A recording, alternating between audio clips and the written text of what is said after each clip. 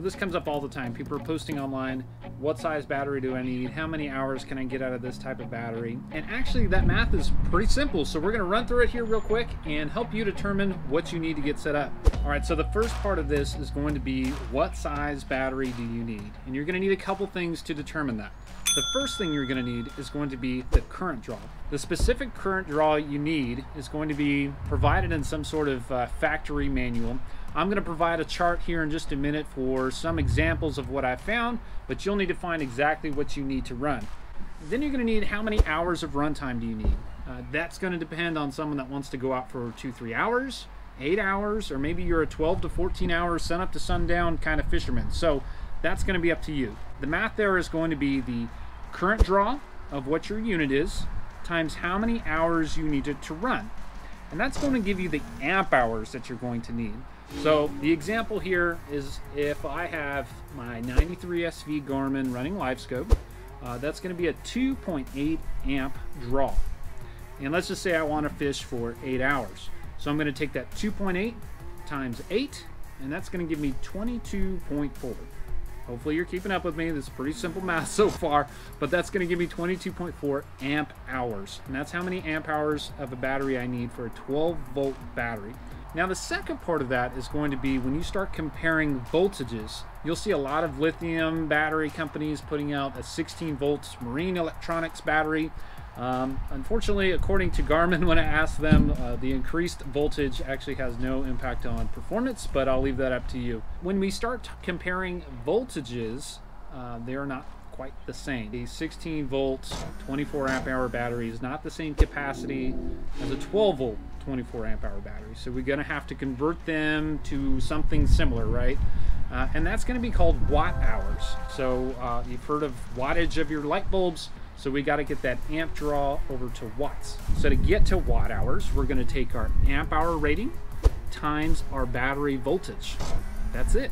And that's how we get to watt hours. And then what you can do with that is you can compare a 20 volt battery to a 12 volt battery and understand the difference in actual battery energy capacity between these two. So the example I'm going to give you here is these two powerhouse batteries that's listed on their website.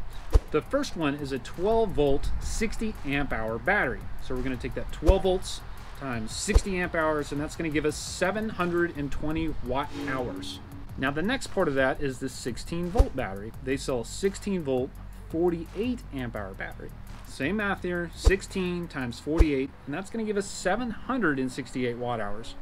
Obviously 768 is more than 720, so you can say that the 16 volt battery is going to have a little bit more energy capacity than the other. Actually about 7% more, so not a huge difference. Speaking of percentages, 98% of my viewers are not subscribed to the channel, so if you haven't already, hit subscribe for me. All right, so that's going to cover how many hours you can run a specific battery depending on the different voltages. I'm going to put up this chart right here, and that's going to help you line out 12 volt current draw, 16 volt current draw for a variety of different fish finder units, as well as the live sonar, active target, whatever we want to call it. And so the next thing is going to be charge times. This is the lithium charger I use. I'll link it in the description. It's nothing fancy, but it is a 12 volt 2 amp type charger.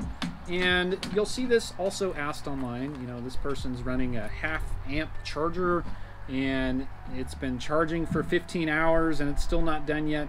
That's also pretty simple math that we can figure out. So let's use this battery as an example of how to determine the charge time.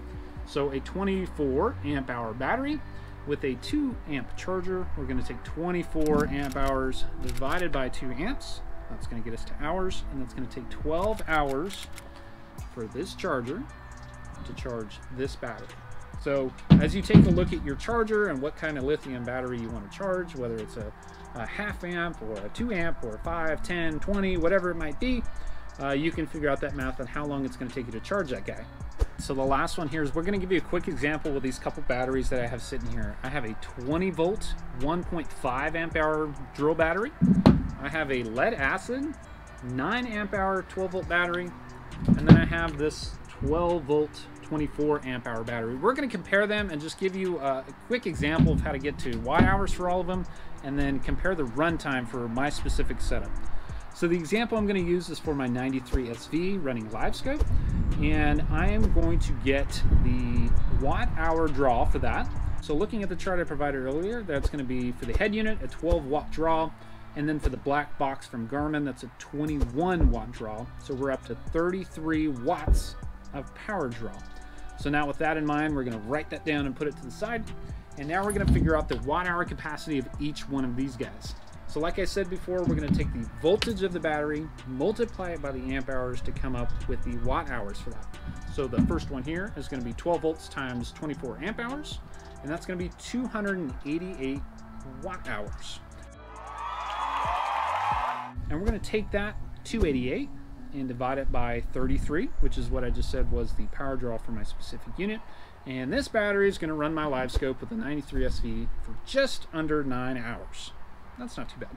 Next guy up is this little 9 amp hour sealed lead acid battery. It's going to be, same math here, 12 times 9 is actually going to be 108 watt hours. So this guy, 108 divided by 33, is going to get us only 3.3 hours of runtime out of this guy running a Livescope.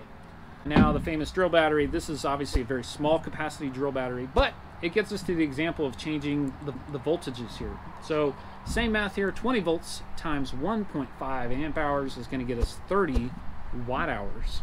That's it. That 30 watt hours is going to run my Livescope for under an hour before it's completely dead. So if you're starting to look at drill batteries to run your Livescope or something, make sure you're running a pretty decent amp hour battery so you can get some real capacity out of it. Otherwise, you're going to be buying a bunch of batteries. If you want to hear some tips and tricks for getting started with your Livescope, check out this video over here. We'll see you next time.